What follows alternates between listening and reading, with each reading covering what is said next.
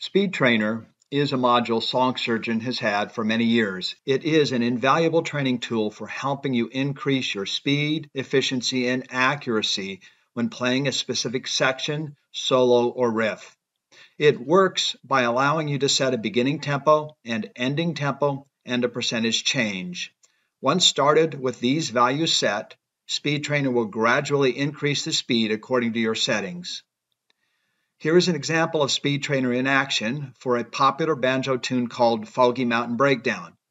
We have this set so playback will start at 50% and increase each time it loops by 5%. Let's take a listen.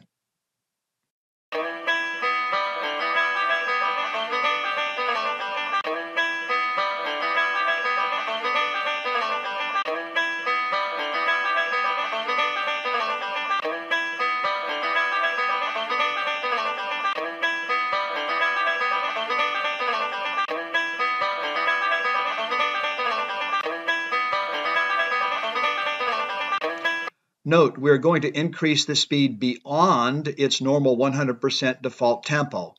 The reason is simple. If you can play or master this section at 120%, you'll be very comfortable playing at the default speed of 100%.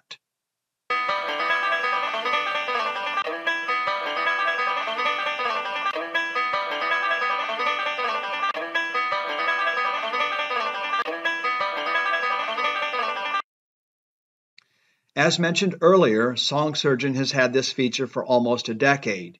We now see that other apps and websites have discovered the value of this Speed Trainer functionality and are now finally starting to offer it.